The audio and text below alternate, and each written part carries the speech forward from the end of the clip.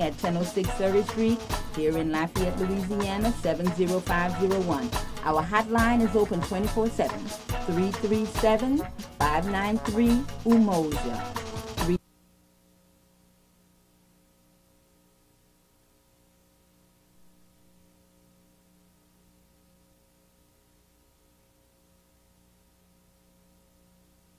Sing a song full of the faith that the dark past has taught us. Sing a song full of the hope that the present has brought us. Facing the rising sun of a new day begun. Let us march on till victory is won.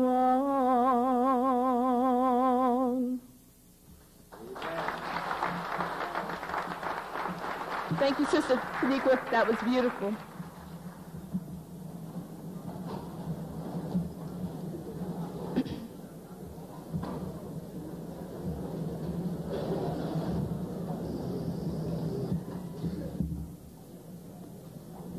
On stage.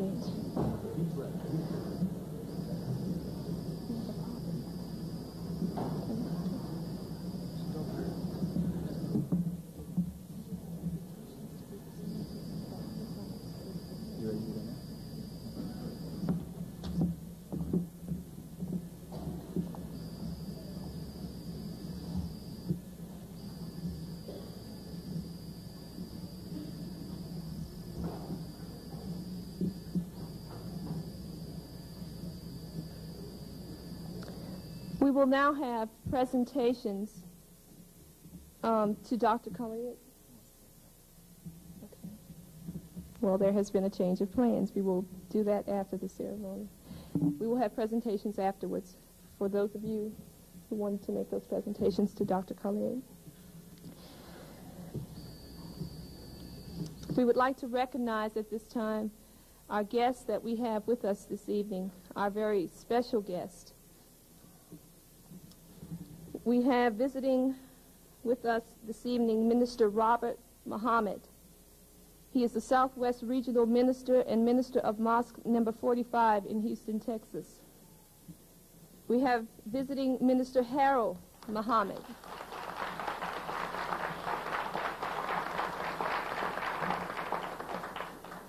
Minister Harold Muhammad of Mosque number 46 in New Orleans, Louisiana.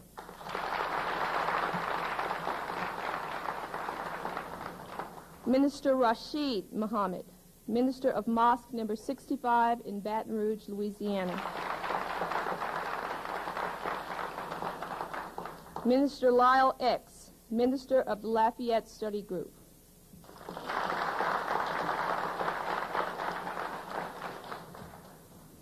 We also have Brother Hillman X of Shreveport, Louisiana. Sister Stanley X of Hammond, Louisiana.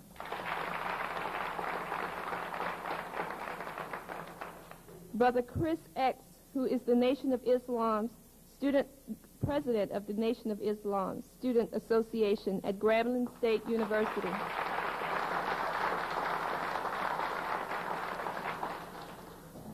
We have Minister Ted X of Monroe, Louisiana. Minister Delane X of Fort Worth, Texas. Brother Chris X, who leads the study group of Alexandria, Louisiana.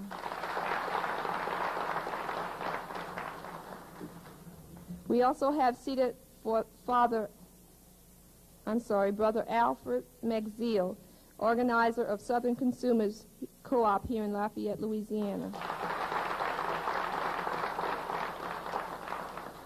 Father A.J. McKnight, founder of Southern Consumers Co-op here in Lafayette, Louisiana.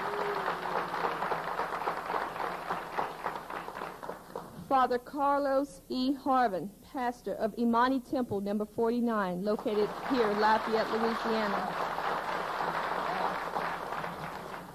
Brother Takuna El Shabazz, publisher of The Rising Seed, here in Lafayette, Louisiana. We also have Sister Janelle Shagwar, who is the director, manager of KJCB Radio here in Lafayette, Louisiana. And we have Councilman Chris Williams, who sits on the City Council here in Lafayette, Louisiana.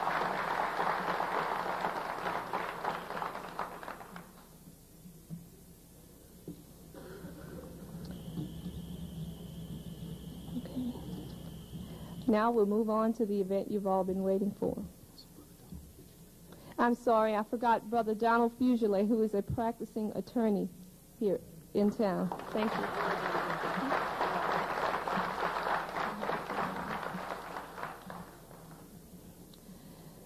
Being a member of AACC, we have been gearing up for this evening for what seems to have been a very long time.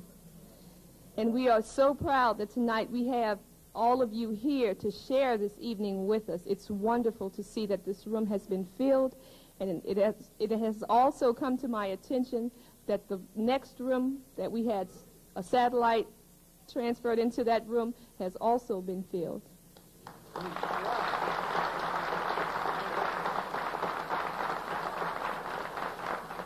And there are still people waiting to get in. Well, he's back. Lord, child, Lord, have mercy. Lord Jesus, Khallid is back. And you know that we have been waiting for this moment for a long time. They told us it couldn't be done. They said he couldn't come back. But we have proof tonight that he could. And that's what happens when students, and I would like to commend the AACC committee, the students.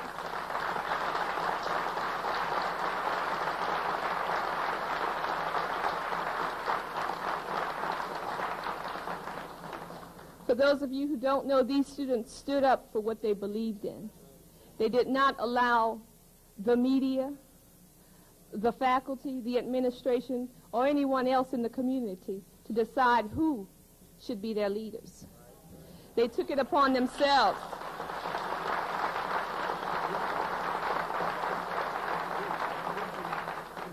And they said, we want Dr. Khallid. And Dr. Khallid is back. So without further ado, because I can't wait to hear him speak, I bring to you our brother, my brother, your brother, the Dr. Khallid Muhammad.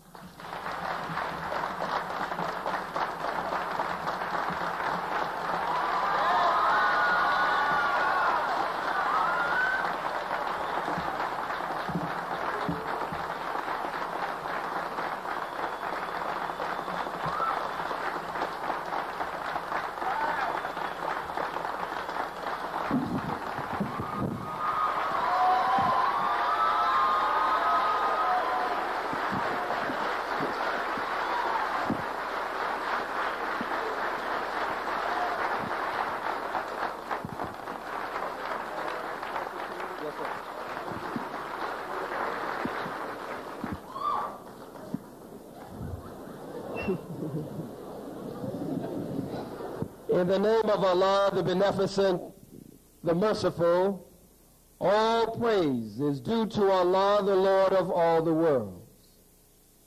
I bear witness that regardless to land or label or language, there is but one God.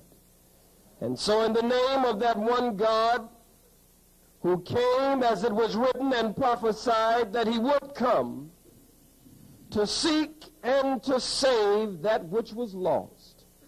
And we can find no other people fitting the description of the Bible prophecy of the lost brother, the lost sister, or the lost sheep, except we, the 50 million or more, mentally and spiritually dead, black men and black women here in the hells of North America. And so we thank him for coming, his power, his force, his spirit, in the person of Master Fard Muhammad, to whom praise is due forever. And we thank him for raising up his messenger and his Messiah, that little black man from Sandersville, Georgia. I speak of none other than the most honorable Elijah Muhammad. And we thank the two of them for the man who we believe and know to be the champion for the liberation and salvation of the black nation, for the resurrection and rise of our people. I speak of none other than the Honorable Minister Louis Farrakhan. In their names, I greet you. In their names, I greet you here at the University of Southwestern Louisiana as the guest of the African American Cultural Committee. To Sister Darlene, to Brother Carl, to Brother Saba, to Minister Lyle X, and to the Southwestern Regional Minister and Representative functioning in that capacity from Mosque number 45 in Houston, Texas, that dynamic and powerful minister, Minister Robert Muhammad. To Father Carlos Harvin, to Father McKnight, who we will always see as Father McKnight, and I hope he is here this evening.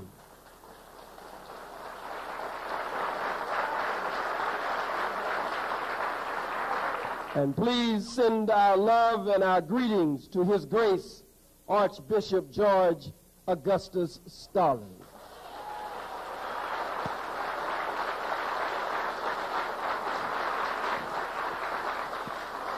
Well, I'm happy to be black again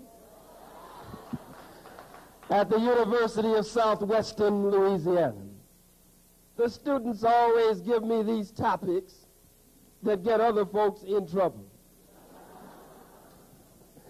The subject you have given me, the theme to work from during this Black History celebration, and as quiet as it's kept, no longer Black History Month, but Black History Year. I'm saying Black History Year. There it is. This Black History Year celebration, white people give us 1 month out of the year, the shortest they could find, to celebrate our greatness, our glory, our honor, and to celebrate our infinite history, when 12 months out of the year we must study their moment in time. We can no longer accept this. We can no longer accept a Black History Day, a Black History Week, or a Black History Month, knowing that we are the father and mother of all who walk on the face of the planet Earth today. We are your mother and we are your father. And so the students have given me the subject, wake up, the revolution continues. Wake up. The revolution continues. And so tonight I will serve as an alarm clock. The alarm clock to wake you up and shake you up and clean you up and stand you up by the power of Almighty God, the teaching and program of the most honorable Elijah Muhammad. Now let me get this straight before I even get started, guys.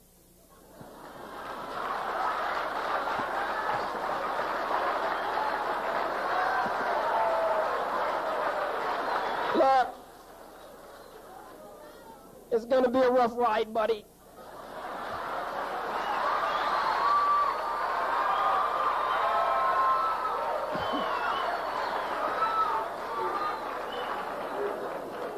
whites who are in the audience, and in particular our good friends from print and electronic media, buckle your seatbelts, guys.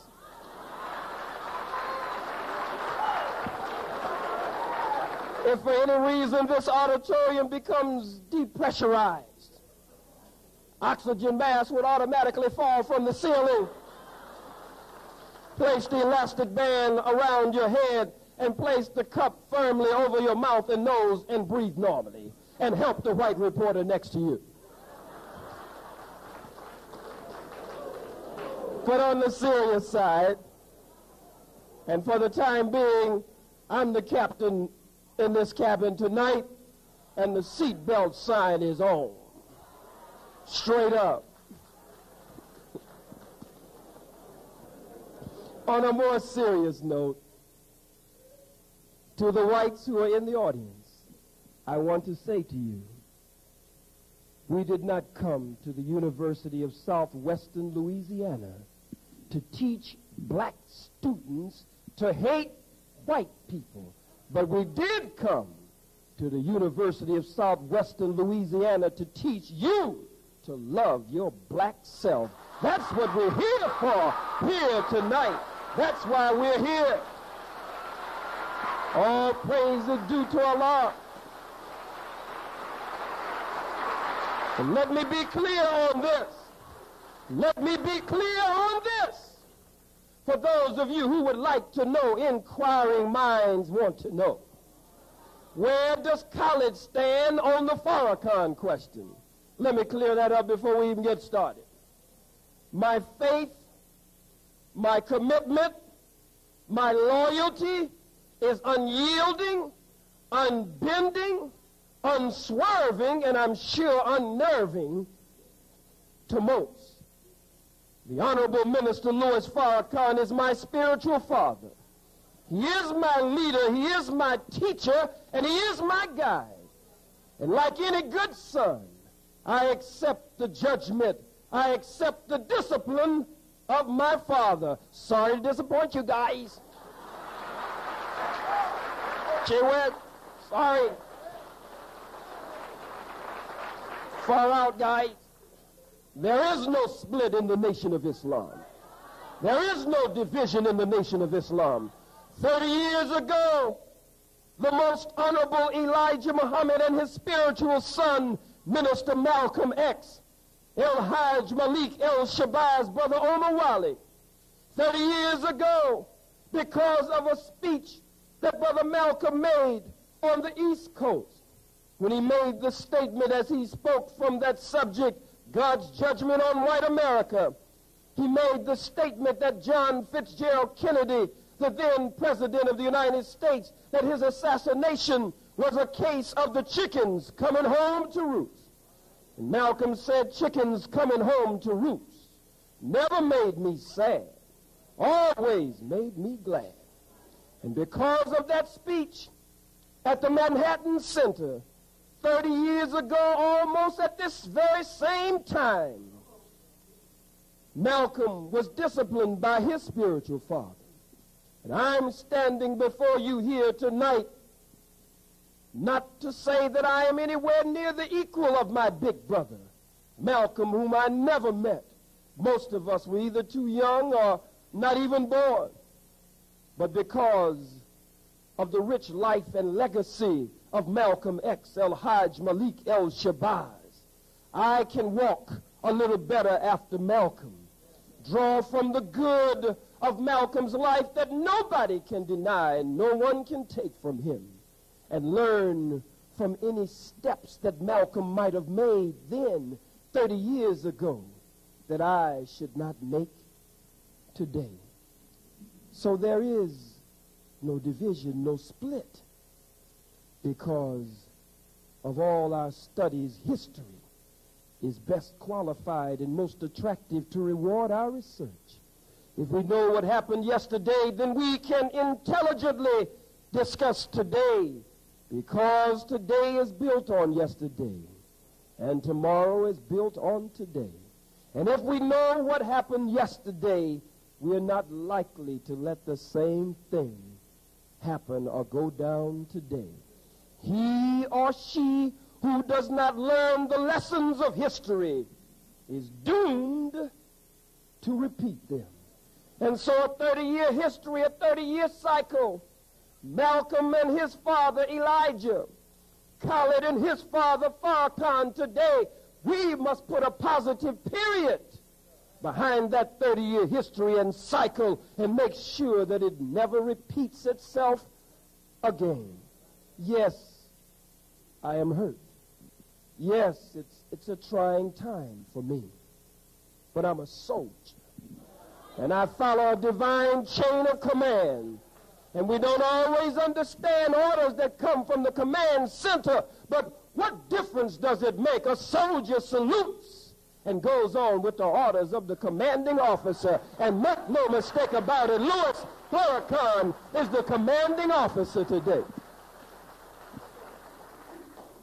To the whites who are in the audience, you don't have to worry about our message being a message that will teach whites here in this audience in a way that will inflame you, or a message that will teach blacks in a way that will inflame them. I must say to you, the whites who are here, we could never quite treat you the way you've treated us, because God just didn't make us that way. God didn't make us that way. We could never treat you the way you treated us.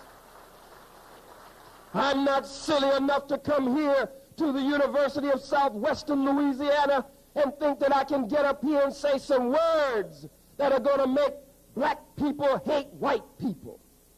After 6,000 years, after 400 years in specific, if all of the deeds and actions of white people have not made you hate them, how in the heck could I get up here and say some words that would make you hate white people? I'm not that silly.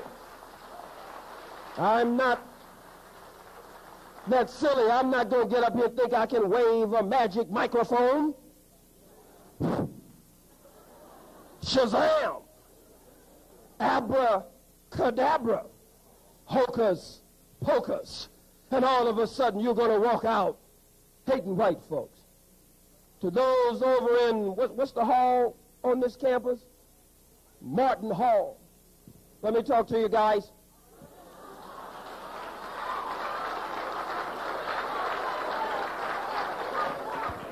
On the college campus, on the university campus here, Martin Hall is like City Hall.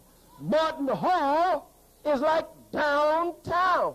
Martin Hall, in another sense, is like the governor's place, or in another sense of a microcosm of the macrocosm, Martin Hall is like the White House. And you are citizens, second-class citizens at the University of Southwestern Louisiana. I came in, I eased in on the white folks. They were looking for me, but I came in incognito.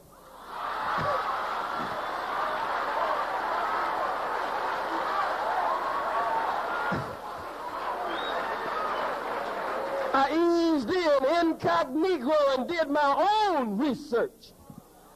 I talked to the students and sampled the thinking of the students, and the students say you treat them like second-class students and citizens here, the black students on this campus. But you called me a hater. You called me a racist. You called me a bigot and an anti-Semite. You've heard a lot about me, but you haven't heard from me. And it's time you get acquainted with me.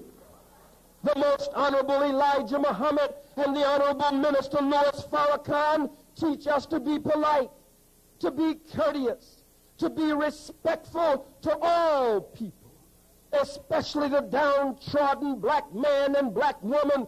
But they teach us to be polite, to be respectful, to be courteous, to be kind to brown people, red people, yellow people, white people, no matter what color they are. They teach us to be respectful as long as you are respectful to us. All praise is due to Allah. No, this is a love revival here tonight. A love revival. I mean, look at it. Wall to wall black. Wall to wall black. So the whites who are in the audience, I'm going to keep the seatbelt sign on for a little while longer, guys. But you just sit back and chill. Relax.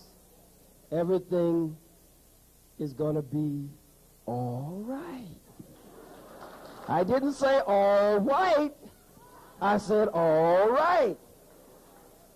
Awake. The revolution continues. It is written in the scriptures, there is a lion asleep in Judah. Who will awaken him? A lion asleep in Judah. Who will awaken him? In the book of Genesis, in the 15th chapter. Genesis, the 15th chapter. Let me turn to it here for a moment. It reads, starting with the 12th verse. And when the sun was going down, a deep sleep fell upon Abram. And lo, and horror of great darkness fell upon him. And God said unto Abram, as Abram fell into this deep sleep, know of a surety, Abram, that thy seed shall be strangers in a land that is not theirs.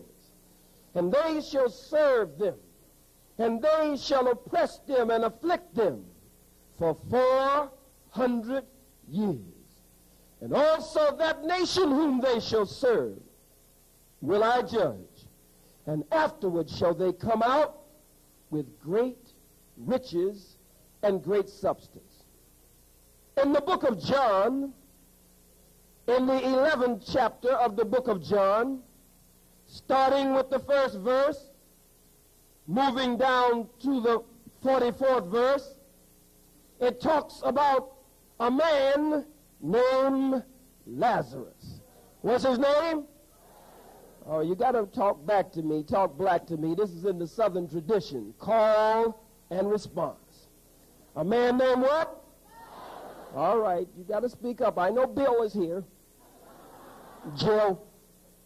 But Bill and Jill is going to chill. They'll be all right, so you don't have to worry about them. I'm not going to insult Bill and Jill. So you can respond, okay? A man named Lazarus. The book says that Lazarus had been dead, some writers say asleep, for 4 days. Mary and Martha, his sisters, representing from a scriptural type, the black woman. We sing the song in the church. What's our sister's name that sang the anthem? Sister Taniqua. Did she blow? Give her a black hand. Give her a hand. Oh, this is a love revival here. Our sister sang from her soul. We sing the song in the church, oh Mary, don't you weep. Oh Martha, don't you moan. Mary was weeping and Martha was mourning. And the shortest verse in the Bible, Jesus wept. Meaning Jesus did what? Cried. You know that verse. Because when you're down here in the South, you better say your blessing before you reach your hand on your mama's table for a piece of that cornbread or a piece of that chicken or your favorite vegetables that's on the table. You got to say a blessing. So you got your eye on whatever it is, one eye closed and one eye on it, and you say, Jesus wept. And you reach on the table. So if we don't know that verse for any other reason, we know it for that reason. The shortest verse in the Bible. Mary is weeping, Martha is moaning, and Jesus wept. What would make the master cry? The scriptures say Jesus was crying because Lazarus, some say, was asleep. Others say because Lazarus was dead. Look at it. Lazarus being dead for 4 days represents, so teaches the most honorable Elijah Muhammad and the honorable minister Louis Farrakhan, It represents the condition of the black man and woman being dead in a grave of ignorance, slavery, suffering, and death for 400 years. Mary and Martha, the woman, they were not quite in the same shape that the man was in. They were the ones who showed Jesus, the master, where Lazarus was. And they said, Master, if you would have been here, then he would never have died. Jesus said, go and show me where he is. And Jesus went to the grave of Lazarus and said, Lazarus, come forth. Loose him. Let him go. Lazarus came out of the grave after 40 days with a napkin over his face and over his eyes and grave clothes on. That represents the wretched and terrible condition of the black man and black woman here in the hells of North America. Now let me get this straight too before I go any further. When I say Jesus, you hear me? Can you hear me? As quiet as it's kept. When I say Jesus, I'm not talking about no blonde-haired, blue-eyed, pale-skinned, buttermilk complexion Jesus that was given to us by the white man.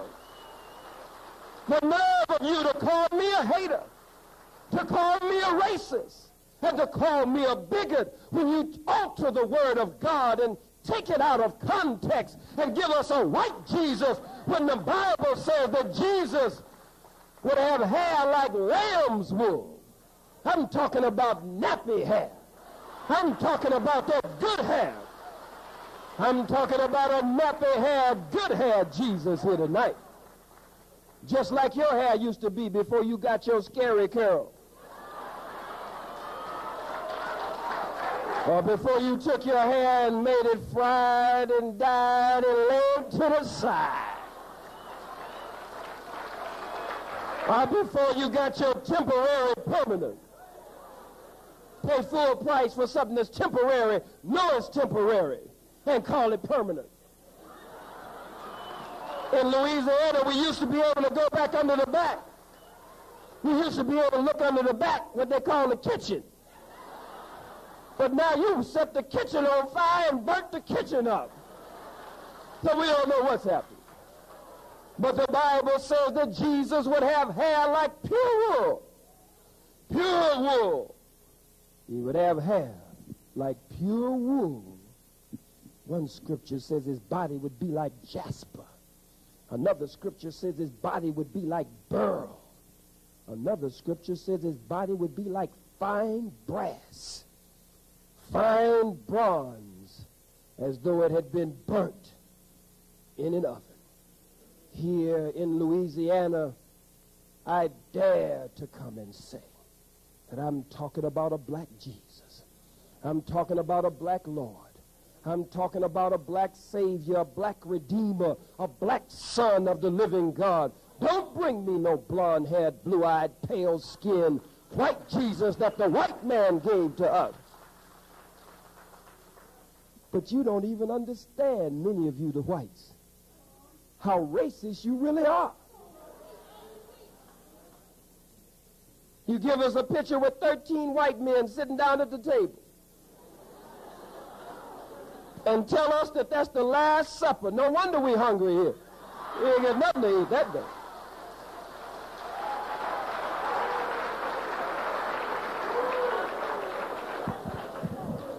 I don't want to insult anyone here tonight, but let me say to the whites in the audience, and you are overhearing this conversation with them, look, guys, can we reason together? Tonight, just sit back, relax, and listen and open up your minds and hearts, and let's reason as the Bible says. Let's reason together. You give us a picture with 13 white men at the table. The Bible says God is no respecter of person. Where's the Chinese at the table? Where's the Japanese at the table? Where's the Chicano at the table? Huh? Where's the blue-black African at the table? Where's the woman at the table? It is not only racism, but it's sexism. It's not only racism, but it's sexism, but the white male and the white mind and the white psyche. Let's reason together. This is not hate, but this is a mirror. And I must put the mirror up in front of your face so that you can see yourself.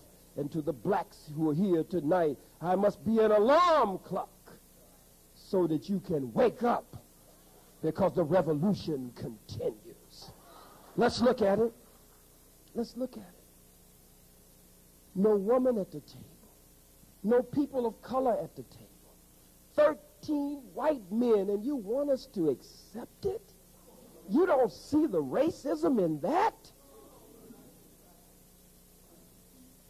Look at it. Young white Jewish students, reason with me, please.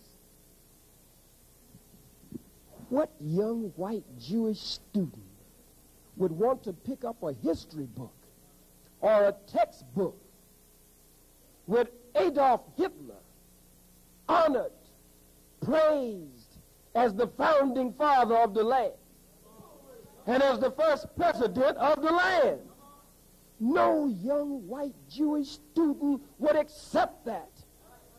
None of their parents would accept it. Their clergy and respected rabbis would not accept it. But look at your racism. Look at how you slap us in the face and then expect us to accept it. George Washington, the first president of these United States, the founding father, Andrew Jackson, Thomas Jefferson, owned slaves. They sold their own babies into slavery. They would rape the black woman, the black slave woman, in the old shack in the back. Rape our great-great-great-grandmothers. Rape our great-grandmothers in some case. And wherever they would impregnate them and produce a baby by them, they would sell their own children for kegs of molasses and barrels of syrup and whiskey and rum.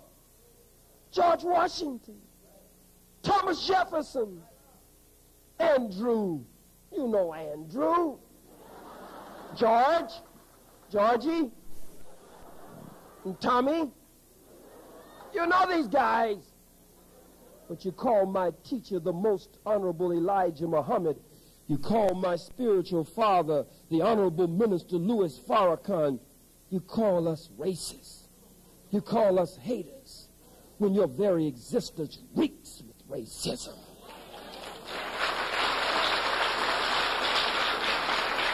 The soil of the state of Louisiana is drenched with the blood of the black man, black woman, and black child. It's shaped like a boot, and you've kept this big boot in our backside ever since you brought us here. But you want to ignore your history. And when somebody reminds you of what you did and start telling their people, awake, the revolution continues. You call us reverse racists. You just as silly as you can be. You, the rest of you, you're just silly. Will you reason with me? You with me? Slave master beating the hell out of the slave, ripped the slave's old worn, torn, and tattered clothes off the slave's back, beat the slave and beat the slave with the old cat o' nine tails and the whip. Blood running down the slave's back, forming a puddle of blood at the slave's feet. Beat the slave to the slave's knees until the slave falls down on the ground and his blood or her blood mixes with the dirt on the ground, and the blood and the dirt turn to mud. Beat the slave and then take salt and rub the salt in the wounds of the slave. One day God Almighty blessed the slave to struggle up to his feet, to her feet, stand up like a woman and stand up like a man and look the slave master in his cold eyes and snatch the whip from the slave master and start whipping the slave master with his own whip. Does that make the slave? Does that make the slave a reverse slave master? How many say it does not make the slave a reverse slave master? Let me see your hand. Hold them high. Let me see.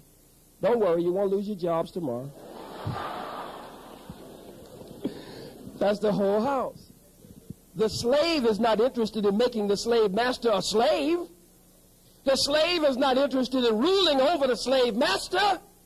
The slave just wants to stop the slave master from beating him. The slave wants what God has instilled in all of us, and that is the feeling and the yearning to breathe free. To the whites who are here, we don't want to rule you. I'm not that kind of foolish black supremacist. You have lied on me and lied on my father and my grandfather, the most honorable Elijah Muhammad, the honorable minister Louis Farrakhan. We don't want to misuse whites. We don't want to abuse whites. That's not in us. God didn't make us that way. We don't want to rule and govern white people. We just want to be left alone so we can rule and govern ourselves. That's all. That's all. That's all. Is that too much to ask? Is that too unreasonable? If we have a black hospital and whites come to our hospital, we want to experiment on you like guinea pigs the way you do us. We will treat you fairly and we will treat you justly and we will treat you for whatever it is that is troubling you. Dr. Charles Drew, responsible for blood banks being set up all over the world, saved countless American and Allied lives in many wars and domestically. You still benefit from the blood bank system initiated by Dr. Charles Drew, the black doctor. Dr. Charles Drew in Burlington, over in the Carolinas, was in a serious automobile accident, bleeding profusely. White America's so racist.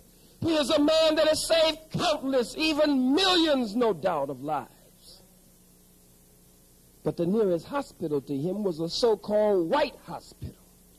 By the time they got him to a so-called colored hospital, Dr. Charles Drew, the black doctor who was responsible for the blood bank system, died needing blood. And you call us a racist? You call us haters? You call us bigots? The state of Louisiana, the white Christian church-going voting population, the white Christian church-going voting population gave David Duke 65 to 70% of your vote. And you call us racist? You call us haters? You call us bigots? No good hypocrites? Lying hypocrites? I'm in a mirror here tonight for the whites and an alarm clock to wake the blacks up. You want to say David Duke is some special fellow, but if he got 65 to 70% of your white Bible reading, church going, hymn singing,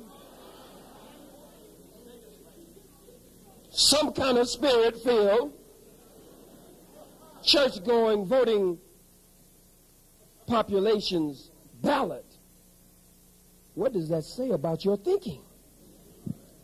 Louisiana?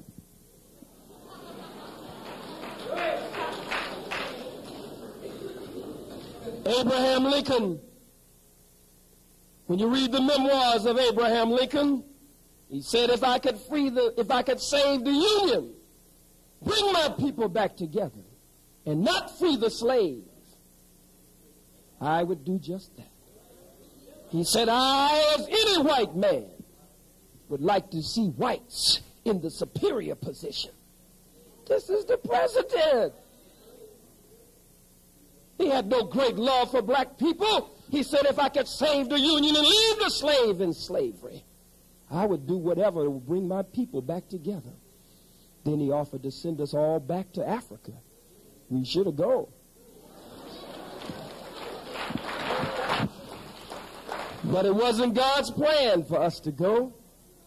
God said we would be strangers in a land that is not ours for 400 years, oppressed and afflicted. I'm here to tell you tonight that you are the chosen people of God. Make no mistake about it. You are the people who fulfilled the Bible prophecies of the chosen of God. He intends to wake us up, clean us up, and stand us up, and make us the cornerstone of a new divine spiritual world order called the kingdom of God that is to be established here on this earth. No, I didn't come to teach hate, but I came to teach history. I want to know what happened to Father McKnight.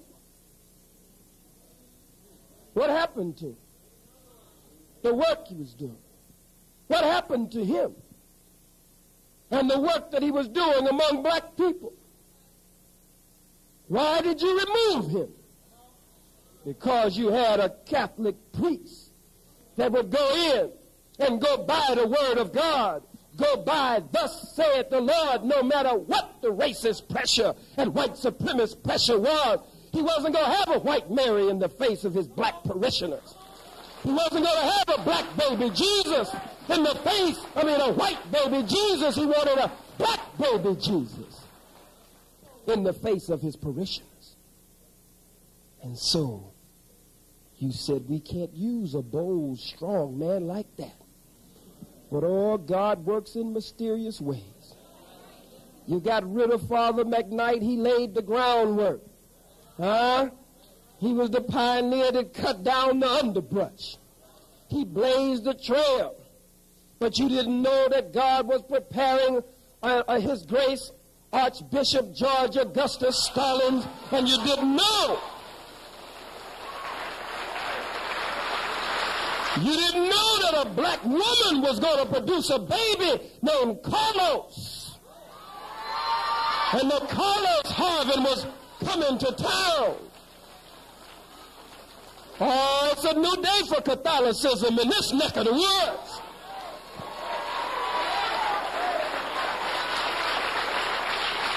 I consider myself a member of the African American Catholic congregation.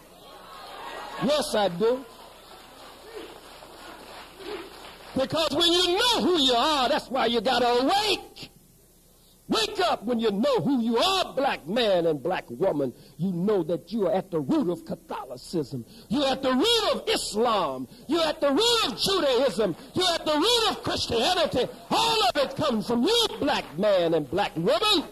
It comes from your soul and from the very core of your being.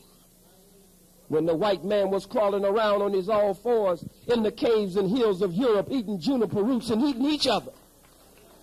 As Dr. John Henry Clark and Dr. Yusuf bin Yakinen point out, that before the white man ever had a house with a window or knew what a shoe was, you had great civilization. You're the father and mother of civilization. Don't let no fool tell you, Dr. Skulovich, Professor Skuskowski,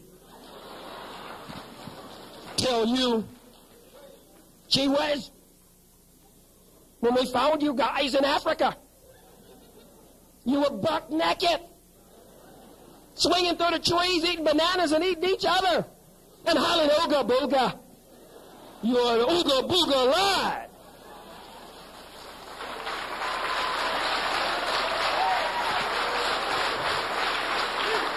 Gee whiz, we gave you guys the Lord and Savior Jesus Christ.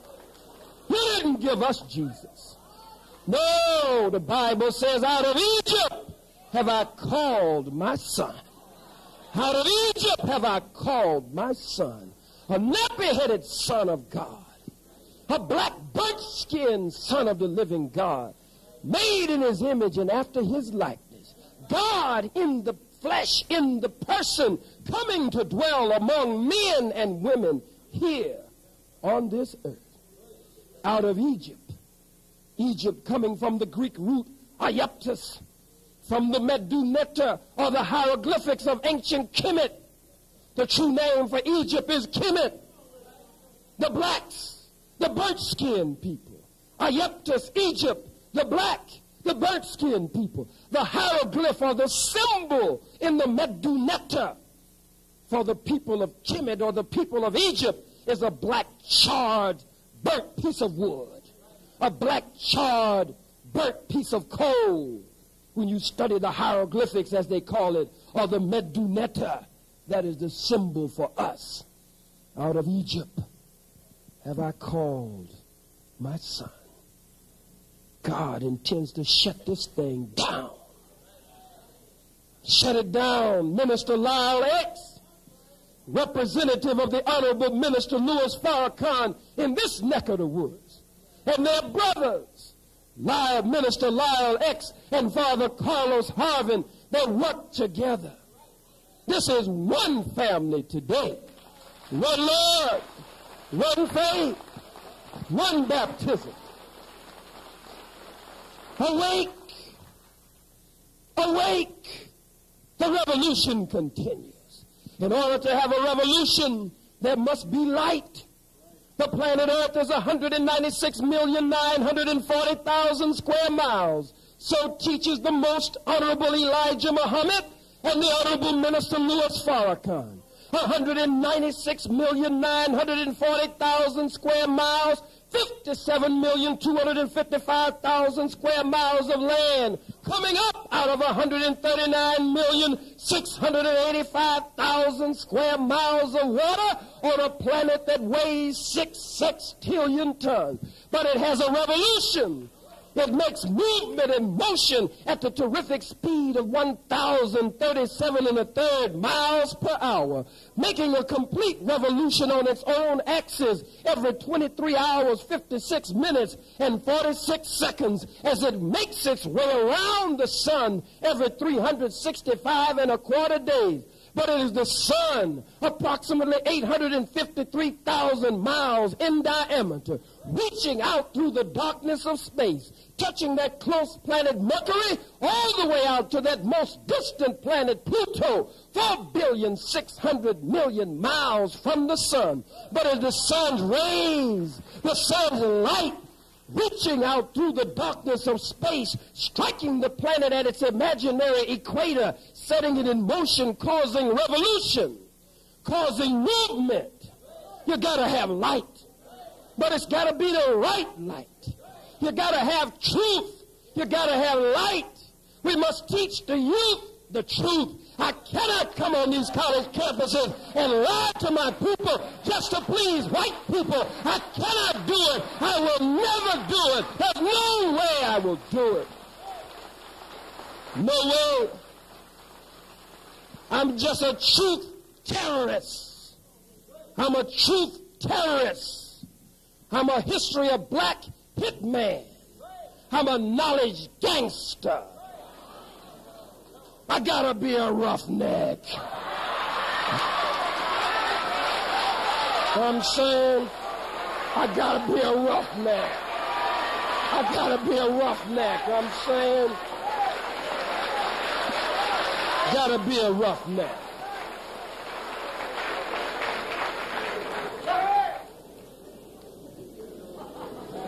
Truth terrorist, knowledge gangster, history of black hitman, roughneck. Strip the enemy buck naked, don't leave him a stitch to hide behind. That's right. That's what time it is. It's wake-up time. The alarm is going off. But you got to have the right light to produce a revolution. Can't be a match light. Can't be a candle light. Can't be a flashlight. Can't be a spotlight. Can't be a floodlight. Can't be a Bud Light.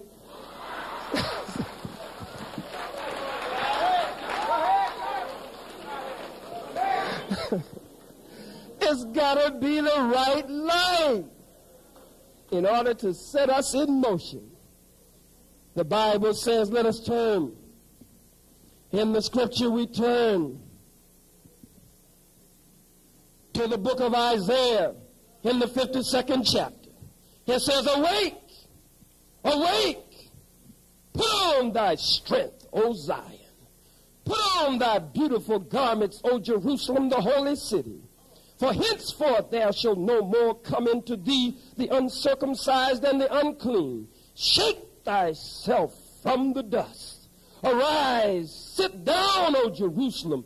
Loose thyself from the bands of thy neck, O captive daughter of Jerusalem. Arise, shake thyself from the dust. The Bible says it's time for you to wake up. Young black man and black woman in general. It's time for you to wake up. The revolution continues. All over the face of the planet Earth, they're fighting white supremacy. All over the face of the planet Earth, they're fighting racism. And don't tell me that racism is dead. You're a liar and the truth is not in you. The Kerner Commission. What commission? What commission? The Kerner Commission. This prestigious, pristine White House presidential commission met close to 30 years ago, convened, and they studied riots and civil disorder. Now let's stop a minute. Don't let me forget I'm on Kerner Commission. I got to stop for a minute because they call what we do rioting. Have you never noticed how these guys fix things the way they want it to be? Always semantics. When they kill the Indians and kill the Indians, they kill the men, they kill the women, they kill the children, they kill the babies. They kill the blind, they kill the crippled, they kill the crazy. They wipe the Indians out, burn their teepees down, burn the whole village down. They call that a victory. But if there's one Indian left and he can go find two more Indians and have enough pride to go and attack the fort and get the white man back, they call that a massacre. If the Indian defends himself, it's a massacre.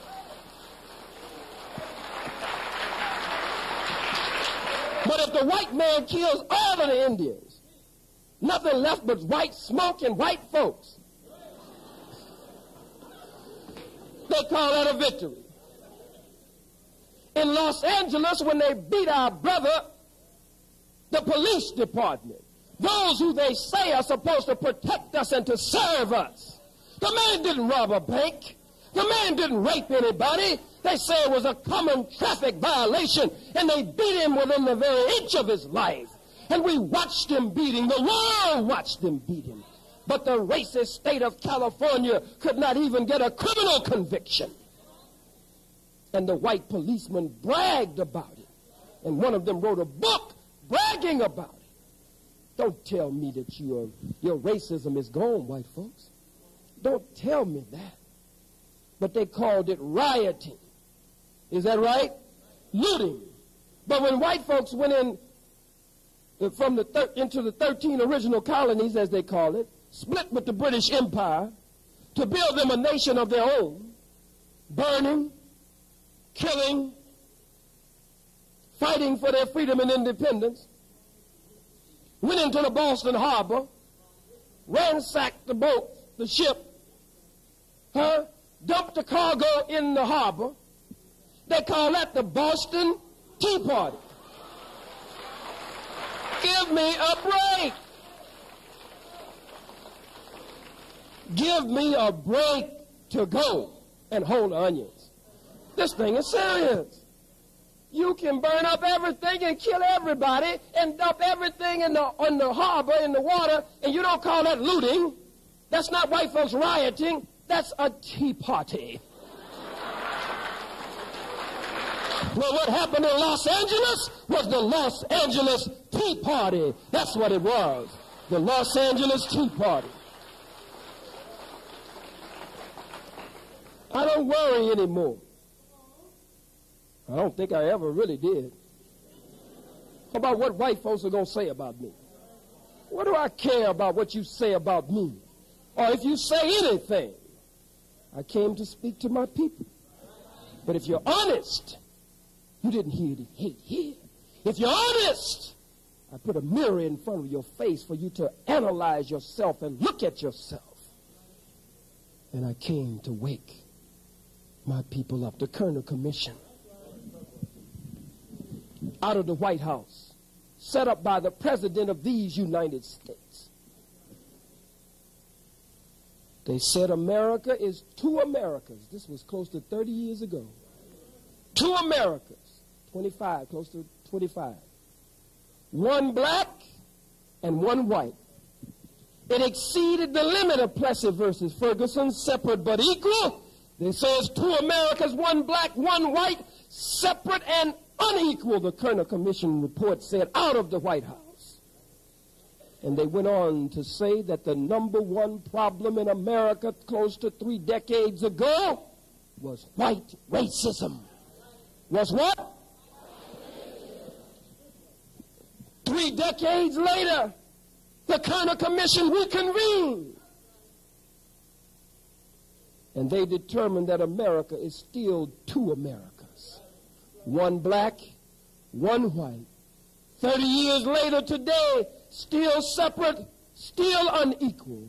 30 years later today, the number one problem still in America is white racism. Did Elijah Muhammad work on the Kerner Commission? No. Did Louis Farrakhan work on the Kerner Commission? The most honorable Elijah Muhammad, the honorable Minister Louis Farrakhan?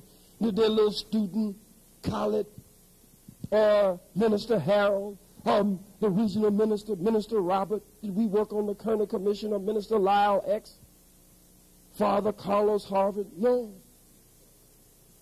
This was the President's Commission.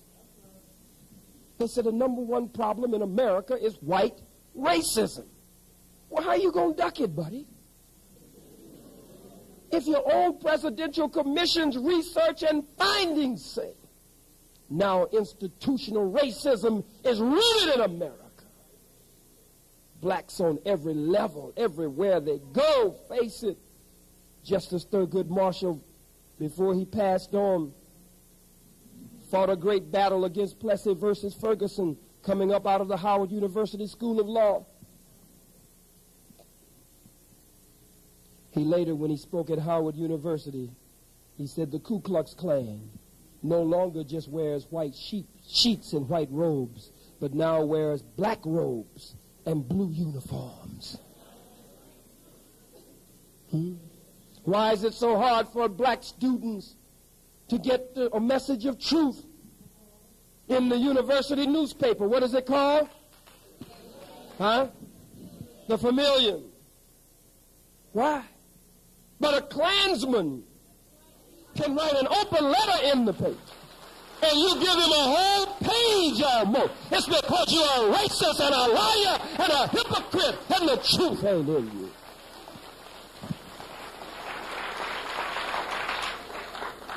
You got faculty and administrators running around here talking about what a hater I am, and you never even heard the tape. Never heard it. I was angry at Keene College. I have a right to be angry. But you're so racist, so ethnocentric, so Eurocentric, so egocentric, until you don't even believe that black people have a right to hurt. We don't have a right to pain. You want us to forget everything that ever happened to us, but you teach us in your classroom, remember the Alamo, remember Pearl Harbor, remember Hitler, remember the Nazis. Anytime something evil happened to us, remember, never again, but you should forget what happened to you. No, we have pain also. I went to view Schindler's List. I was to speak at Trenton State University, and I did. And Governor Christine Whitman, supposedly to counter my speech at Trenton State, they determined in the state that the movie Schindler's List would be shown. I was compelled to go. I just had to go before I spoke at Trenton State. So I went to sit. I took my little son, 9-year-old son, Farrakhan Khallid, with me. Another brother who's a black Hebrew named Brother Shahid Israel Watson. Brother Dean and his son, Brother Shahid Israel's son, Asante. We went, just took our children, just a few of us. And I sat there, and I watched that screen. I was touched. I can't lie to you. I was moved by the human pain and suffering that I saw on that screen. But we have not only experienced a Holocaust, we've paid a hell of a cost. We lost over 250 million lives in the Middle Passage just coming over between Africa and America. Over a 6,000-year period, the black and darker people of the earth have lost over 600 million. Over a 6,000-year period. That's a terrible Holocaust. And because we have suffered so much and experienced so much pain, there's no way I could sit there and not feel the pain of the people that I'm watching on the screen and watching Hitler's Nazis killing, abusing, misusing the Jewish people that were on the screen. But you know what? I didn't see one black SS soldier. I didn't see one man from Hitler's troops shooting the Jewish people in the head that was black. I saw white men killing white people. That's what I saw on the screen. The black man and the black woman have never done anything to the white man. We have never done anything to you for you to hate us. Never, never have we done anything to you. You say, well, he's like David Duke. He's like Hitler. Shut up, fool. In fact, I'm embarrassed. I'm much more handsome than David Duke and Hitler.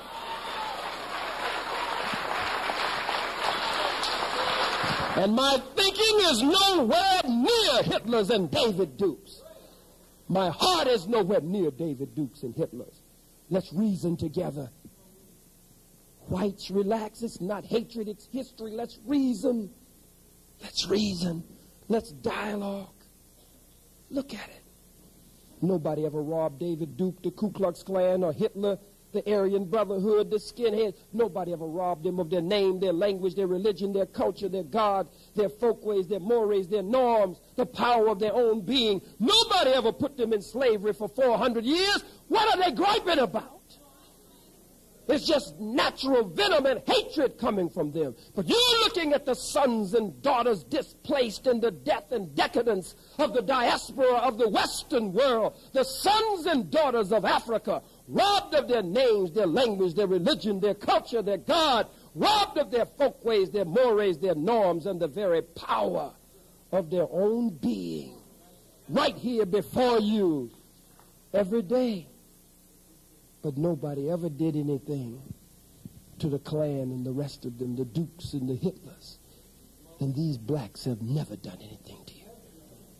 I was angry at King College. I get sick of going places and whites are protesting and picketing outside and Jews are outside who don't even know me. Who do we want? Farrakhan. Who do we want? Farrakhan. How do we want him? We want him dead. How do we want him? We want him dead. Death to Farrakhan. Death to Farrakhan. Death to Farrakhan. Death to Farrakhan. You don't expect that to make me angry? You call for the death of my leader. And you get words from me. You're lucky you got words from me.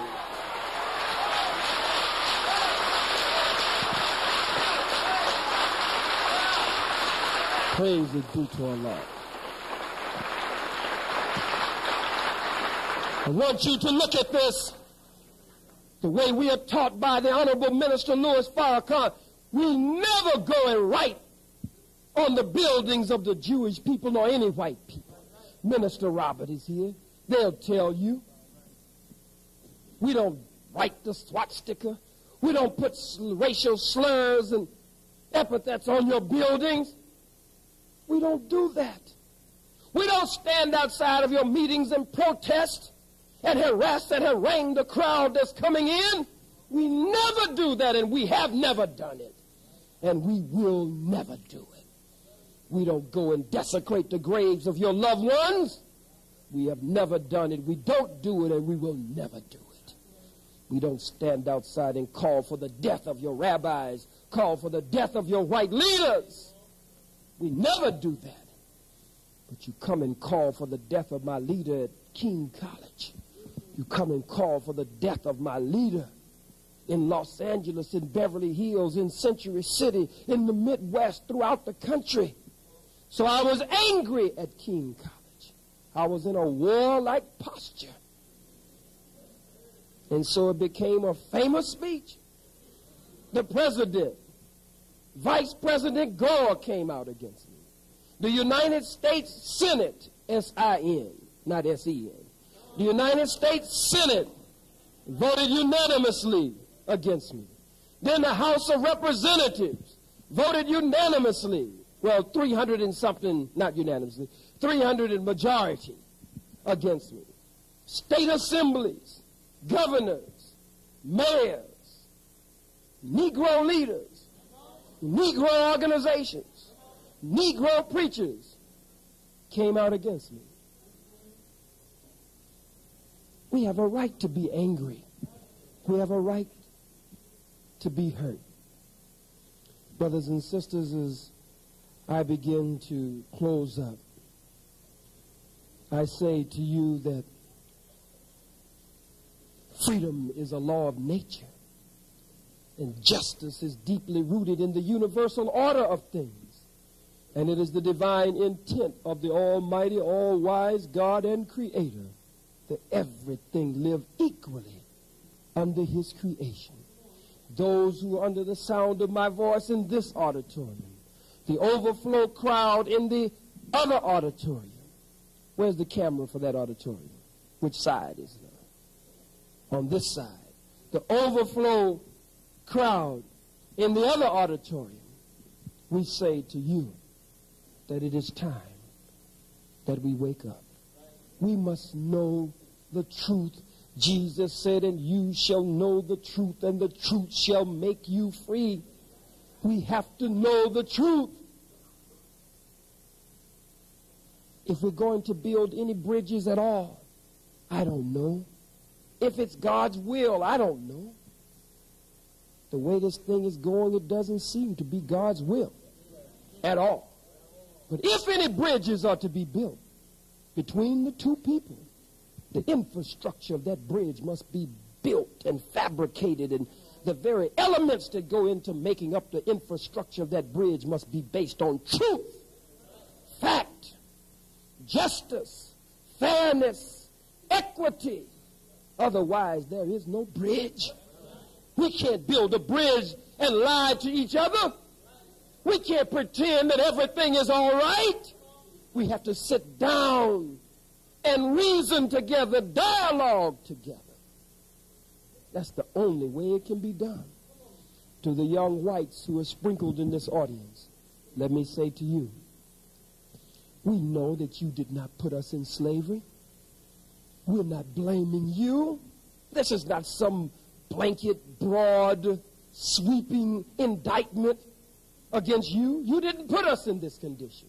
You didn't enslave us. You didn't rob us. You didn't rape us.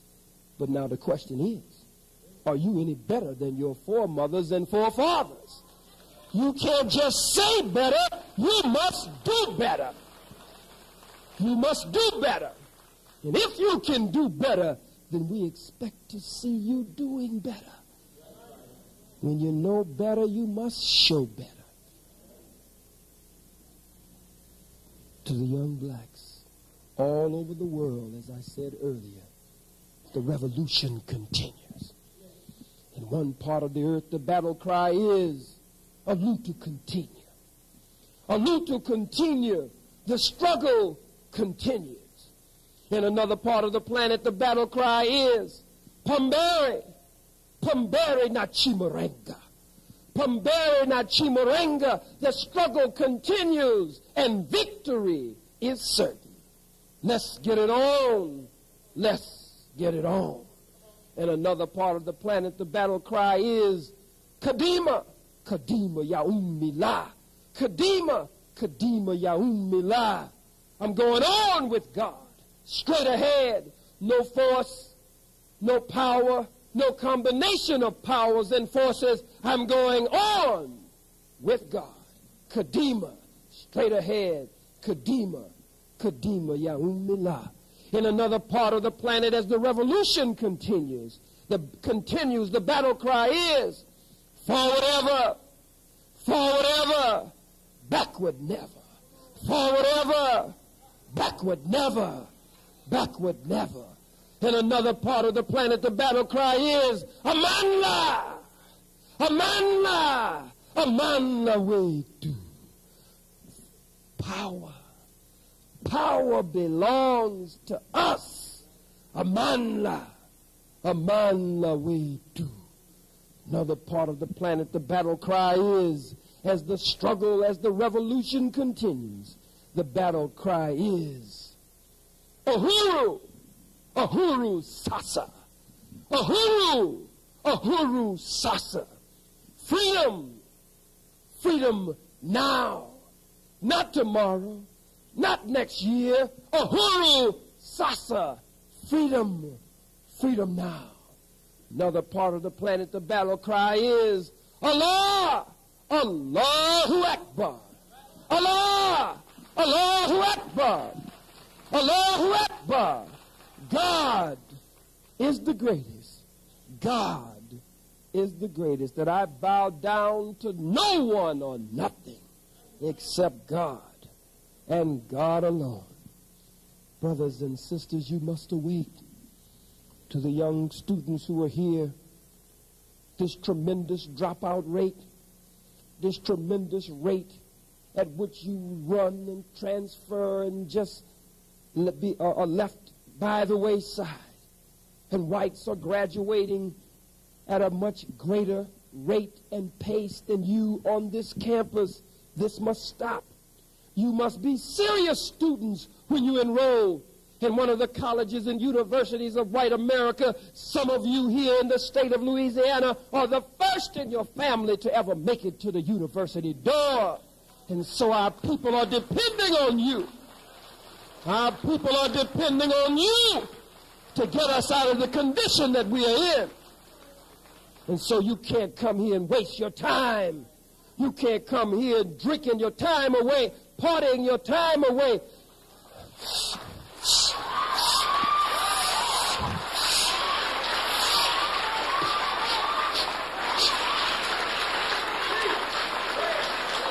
You got fire on one end and a fool on the other end. No, no good, black man. Awake. Shake thyself from the dust. The lion asleep in Judah. A lion asleep in America. Who will awaken her? Who will awaken him? Be serious students. Take serious nation-building courses. Stop taking underwater bubble bath 101. Advanced watercoloring. What are you working on? I'm working on my doctorate degree, my PhD in advanced aerobicsology. I'm going to be an aerobicsologist. Give me a break. Don't duck chemistry. Don't duck physics. Chemistry is the science of the Kimmy people from Kemet. Know what I'm saying?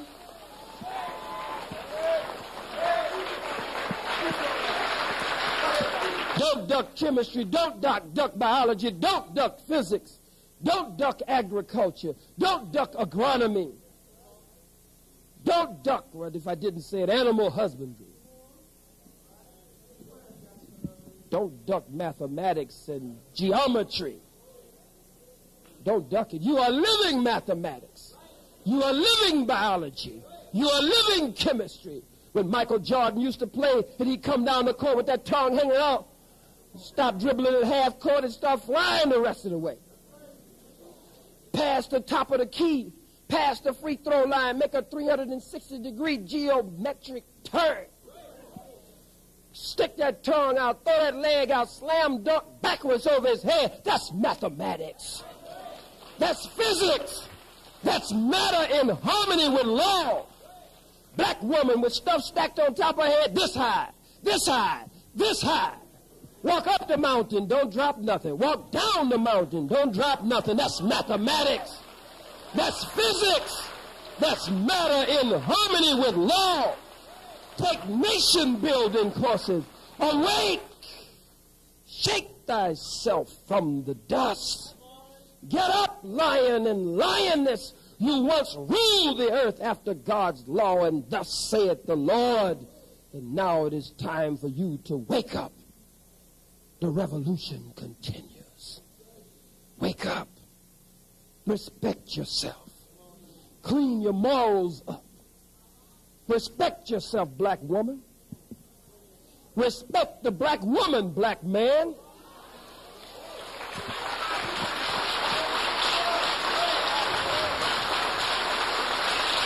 I heard about you here at Southwestern. I heard about you.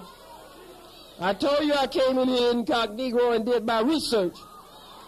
You wear your X cap, your X hat, your X t-shirt, your X sweatshirt. You import X potato chips in from Philadelphia, Pennsylvania. But you don't want to come to Minister Robert Muhammad. You don't want to come to Minister Lyle X. You don't want to come to Minister Harold. You don't want to come to Minister Ted. Who are all these ministers up here? Minister Rashid, Baton Rouge. Minister, give me your names. Minister Hillman in Shreveport. Minister Chris in Alexandria. Minister Tommy in Lake Charles. Who else? Give me that. I'll get to it. I'm saving the best for the last. Huh? What's the name? Minister Delaney, Fort Worth. Minister Chris X, Grambling. Sister Stanley in what city? In Hammond, Louisiana. You don't want to come to these sisters and brothers because they are the experts who have the experience, who can explain. You want to wear your X externally, but you don't want to wear it internally. You just saw the X and got excited. You just saw the X and got excited. You want to wear your X, black man, at South. Is this Southwestern? I'm on so many campuses at Southwestern, but you want to have a white girl on your elbow. No good, black man. No good. No good. No good. Well, we got some X-Lax, which is the quickest relief for your jungle fever. And we're going to get it all out of your system here tonight.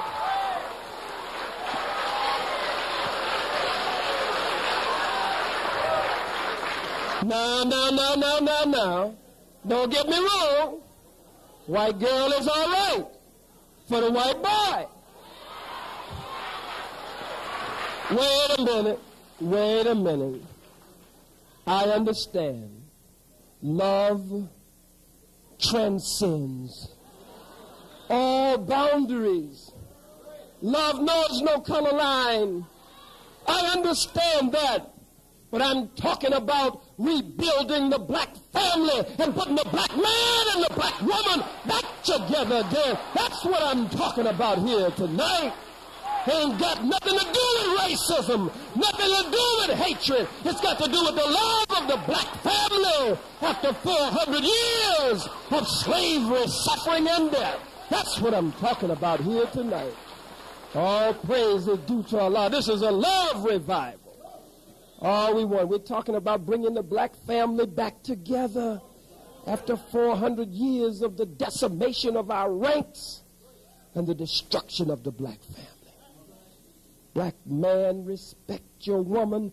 The most honorable Elijah Muhammad and the honorable minister Louis Farrakhan say, awake! Shake yourself from the dust. The revolution continues. No nation can rise higher than its woman. Woman is the hallmark of civilization. Woman is the hallmark of civilization. Where there are no decent women, there can be no decent men. Because women are the first nurses, they are the first doctors, they are the first teachers. They are the divine expression of God's own benevolence and love and mercy. Mother is she who nourishes a thing in accord with its nature until it reaches maturity and develops toward perfection. Woman, mother, is the divine agent of God, his divine representative. Black woman, you are the mother of civilization, the queen of the planet Earth, goddess of the universe. Wake up to who you are and stop trying to be like Susie and Kathy and Heather. Accept your own and be your beautiful black self. Accept your own and be your beautiful black self. Heather is all right. Cindy, Amy, Kathy, Jill, they're all right. But when you know the glory of being a black woman, then you don't want to be nothing but what God has made you to be.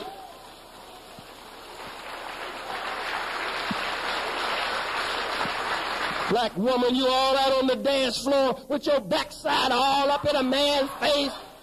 And you are all there, and the black man, he's woo! And got another black man in front, woo! And you out in the middle of the floor with your backside up with a man grinding on you. No good, black woman. No good. No good. No good, black woman. No good. You're the mother of civilization. You're the mother of civilization. You're the queen of the planet Earth. You're the goddess of the universe. No good, black woman. Wear these tight, tight, tight, tight, tight, tight, tight, tight. So tight until they make a V in the front, an arrow that points to the point.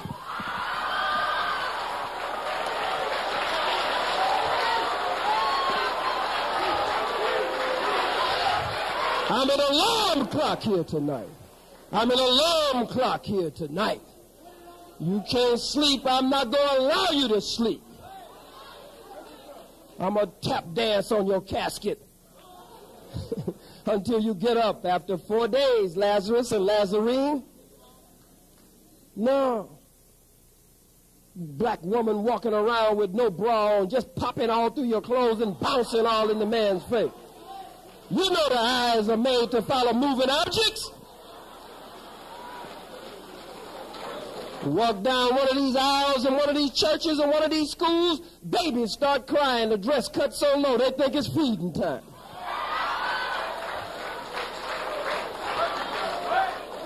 Awake! Awake, black man and black woman. Arise! Shake thyself from the dust, the Bible says. Look at it. We got to get up. We got to clean up or we out of luck with God. We can't build a nation unto God with immorality, indecency, freakish licentiousness, that the same corruption that exists in the other world. Otherwise, our world will come down under the weight of its own corruption. No, we got to clean this thing up. You got to clean. Respect me for my mind, honey.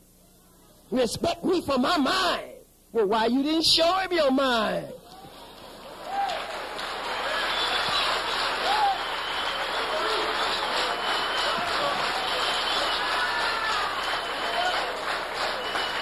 You attract a man on the nobility of your character, the nobility of your character, your spirituality, how you line up with thus saith the Lord, the word of God and the law of God, on your charm, on your grace, on your dignity, on your wit, on your intelligence, not on 36, 22, 36 and think you got it all figured out.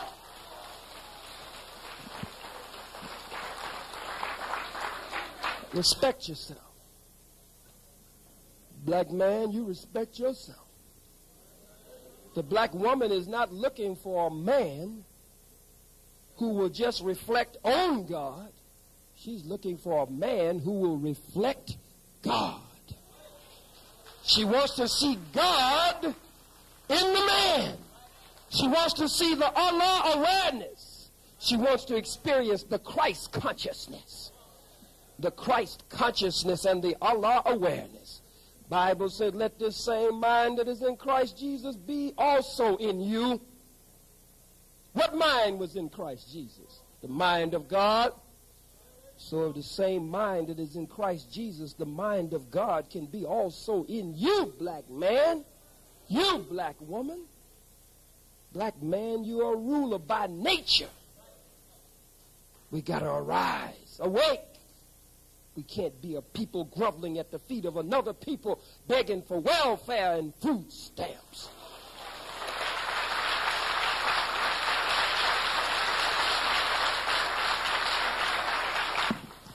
Pyramid builders. And now we're project dwellers. Trying to make white folks accept us in the Moss Street housing project. And they saying, not welfare. Farewell, niggas. Farewell. Burn a cross in our sister's yard. In 1994. But you call me a racist. You call me a hater. You call me a bigot. Word. Will the real racist, the real hater, the real bigot, the real anti-Semite please fess up? From pyramid builders to project dwellers, the white man is in trouble. God has put him in trouble. The judgment of Almighty God has entered into the shores of America already. Irregular rain, snow, hail, and earthquake. Snow piling up, stacking up. Then when the snow melts, the snow creates flooding conditions. White man worried about drought. Earth scorched and parched, the cattle dying. And then he hopes for rain, and rain comes, and then it rains too much. Drown everything out. Tornadoes, twisters, hurricanes, earthquakes in diverse places, as the book of Matthew in the 24th chapter said. God is angry today. God's hand is stretched out against America, this strange land and this strange people that we have been under for the past 400 years. God is angry today. Look at it for what it's worth. For the wicked mistreatment of his chosen people. IBM is in trouble. General Motors is in trouble. Xerox is in the Clorox. Eastern Airlines. TWA trying to rearrange its finances. American Airlines. Midway. Only made it midway, halfway, couldn't make it the rest of the way. America used to be the #1 lender nation of the world. Now America is the #1 debtor nation. God's hand of judgment is stretched out against America. And so in the book of Revelations it says, come out of her, my people. Come out of her, that ye be not receivers in her plagues and partakers in her sins. Come out of her. Another scripture says, woe unto the inhabitants of the land and the sea, for Satan the devil has come down with great wrath, for he knows that he has but a short time to live. The white man's time is up.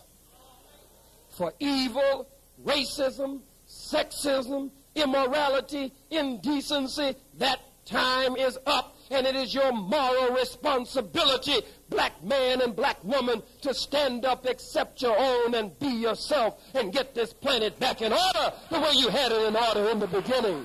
That's your moral responsibility. You have a divine rendezvous with destiny.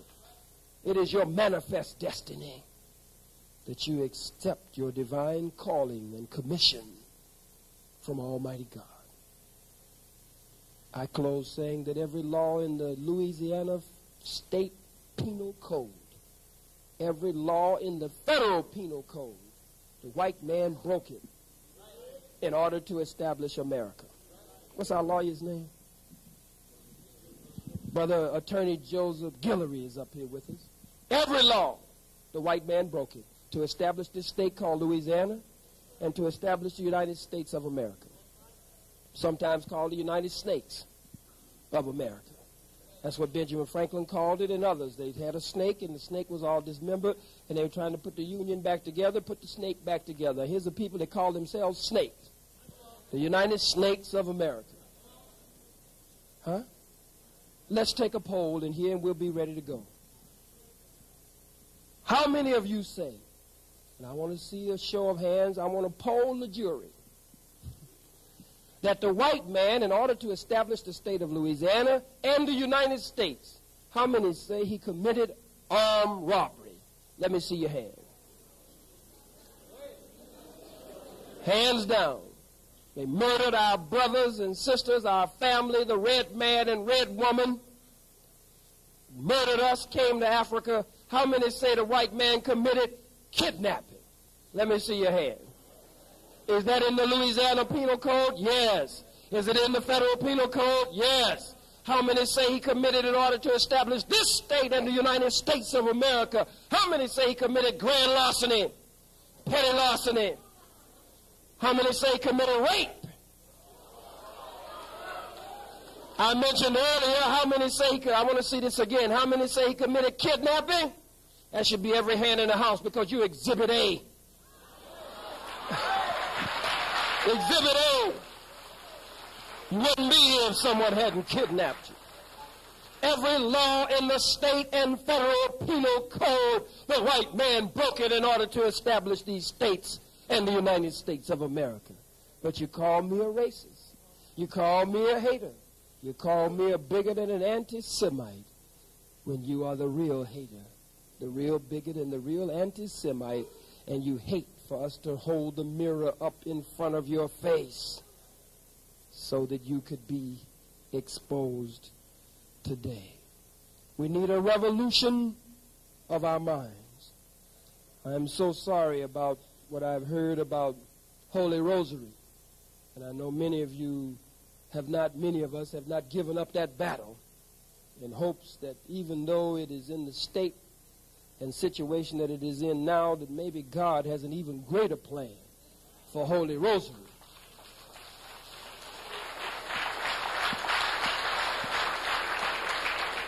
One thing we know, that it will no longer be business as usual. Let me say this to you too. Stop running around here like a fool talking about your occasion.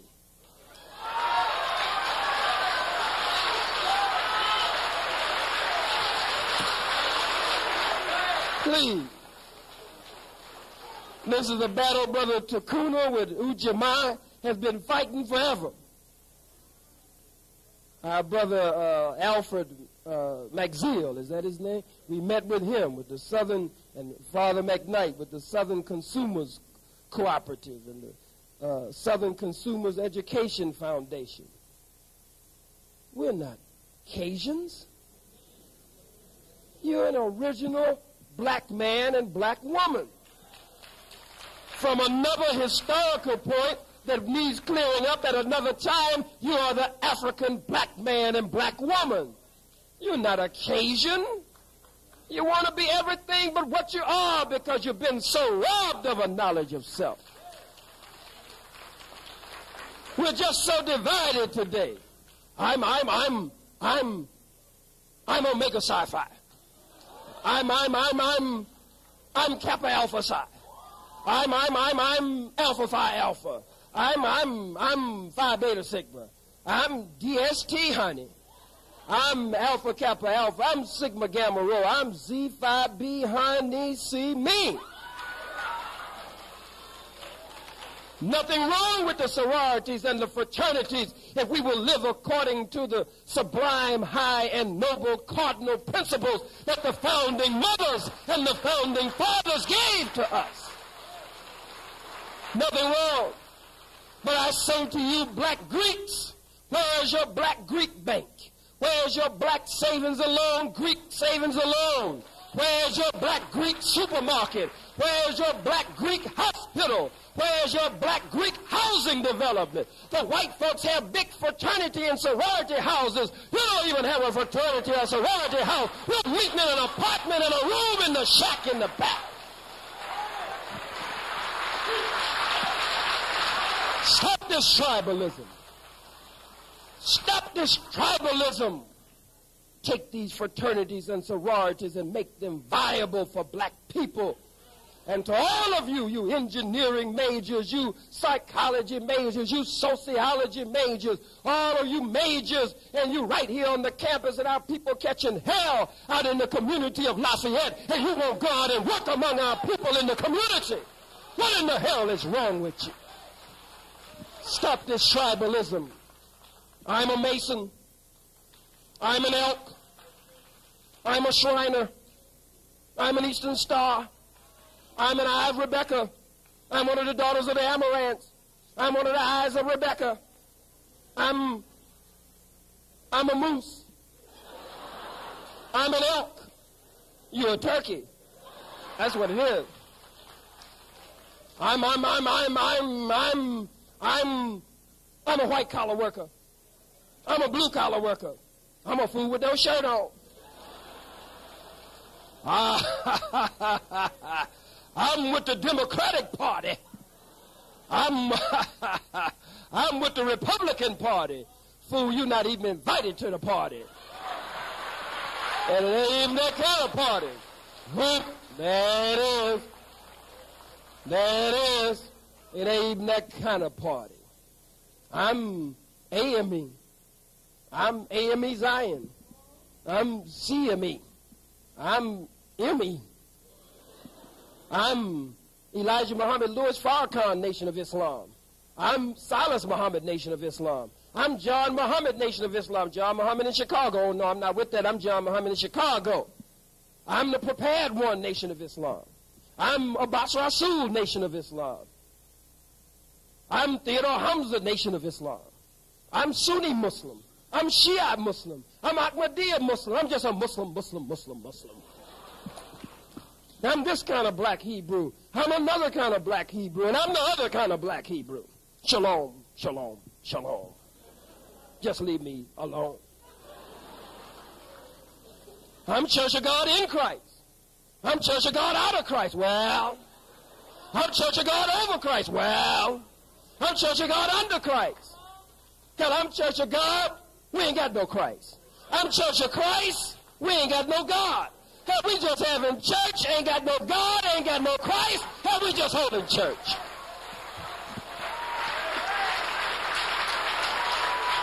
I'm this kind of Catholic. I'm that kind of Catholic. I'm another kind of Catholic. I'm the other kind of Catholic. I'm just, I don't know what the hell I am. Brothers and sisters, we've got to wake up. The revolution continues. Accept our own and be ourselves and learn to pull together and love ourselves and respect ourselves and practice Kujichagulia, self-determination as a people, Uchima and Ujamaa and Nia and Kurumba and Imani and Umoja. Build our lives on the principles of Mayat, truth, justice, righteousness, harmony, balance, order, and reciprocity found in the Bible another way, found in the Holy Quran another way, but still the nature of the black man and the black woman. That's our duty. That's our calling. That's our responsibility. A lion asleep in Judah, she must be awakened. Arise, awake, shake thyself from the dust, black man and black woman, I thank you for listening. Assalamu alaikum.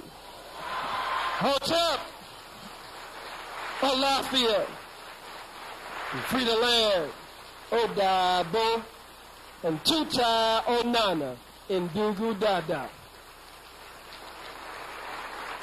Put your black fists in the air, and the whites who are in the audience join in with us. Put your fists in the air, and in the other auditorium, put your fists in the air. We're going to do 7 Harambe's. And Harambe in Kiswahili means let us all pull together. What does it mean?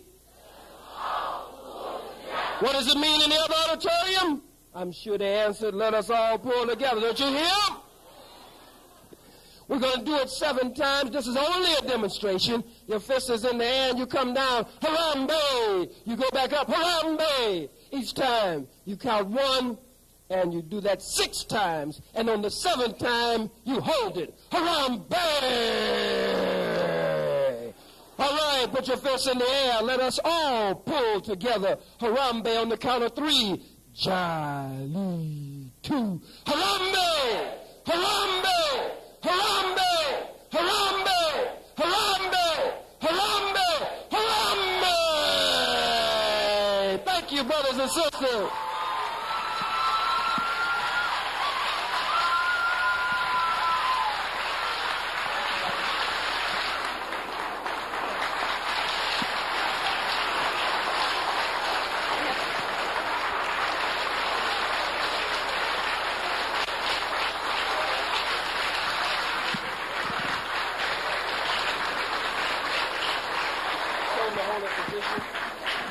Would you hold your positions, please? Can you hold your positions, please? Can everyone please stand back up? Thank you, brother. I'm speechless. It was wonderful, wonderful. We have some presentations for you this evening from some of the students, and we have some words from members of the community that would like to address you. Brother Chikuna?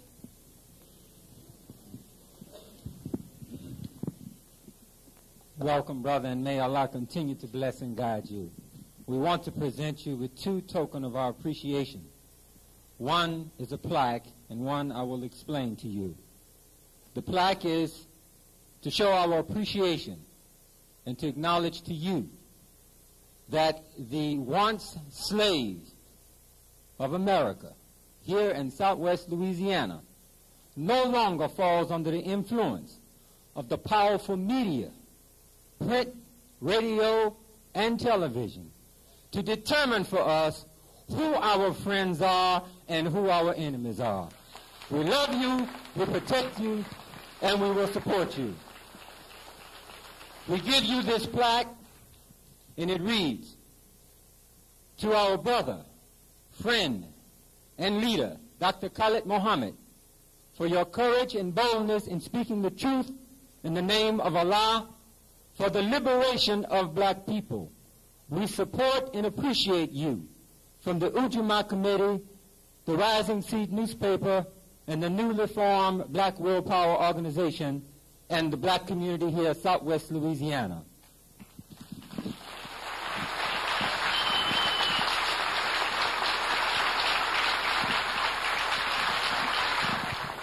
We have a second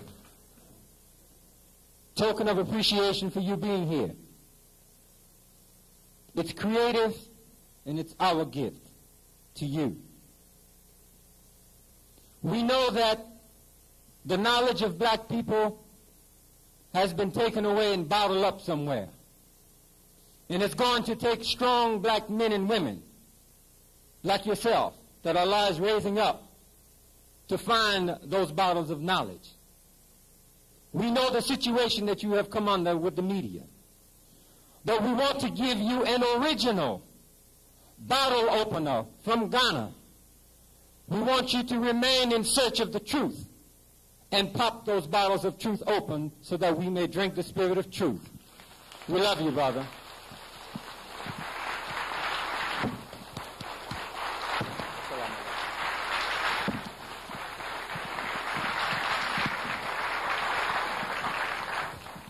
Father Carlos. Dr. Khallid, on behalf of the founder of the African American Catholic Congregation, the Most Reverend Archbishop George Augustus Stallings Jr., on behalf of Imani Temple number 49, we want to say, brother, it's been great seeing you once again. It's been great for you waking us up. The alarm clock has been ringing. Our eyes are open. On behalf of the ancestors, we thank you. On behalf of the freedom fighters, we thank you. On behalf of the men and women who have no voice, who have no representative, we say thank you.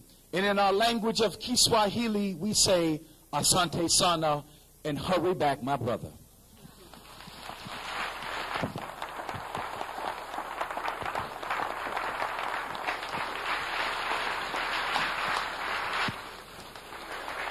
I would now ask that Brother Jamad Williams from the Commit Mile organization please come up.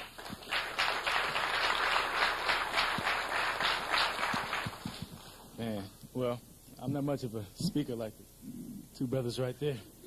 But, all right.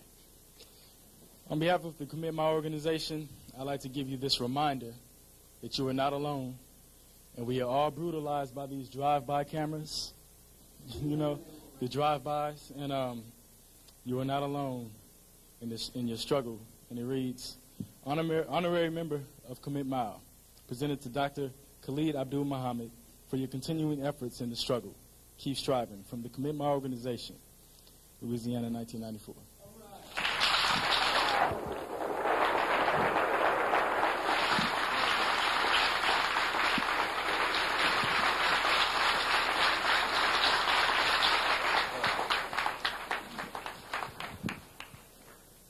And brother, on behalf of the African American Culture Committee, aka AACC, we would like to thank you for taking your precious time out to be with us here this evening at this university. We thank you and we love you and we support you in all that you do. Thank you.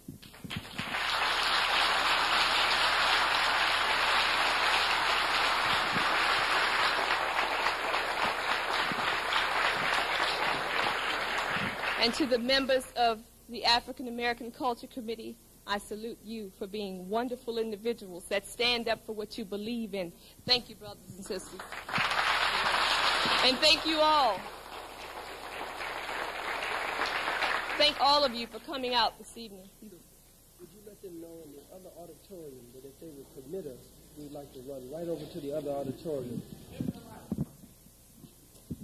In the other auditorium, if you would just hold where you are, we're going to run over to the other auditorium and greet some of our brothers and sisters over there and shake some of your hands. I wish I could shake every hand here, the blacks, the whites, especially the blacks. To the whites, don't get funny with us because I said that it's a black thing. You wouldn't understand. All right, brother.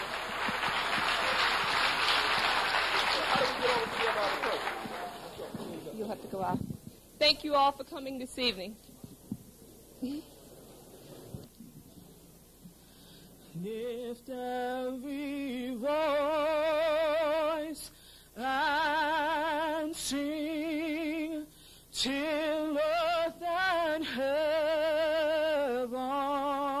ring, ring with the harmonies of liberty. Let our rejoicings rise high as the listening skies. Let it resound loud as the rolling sea.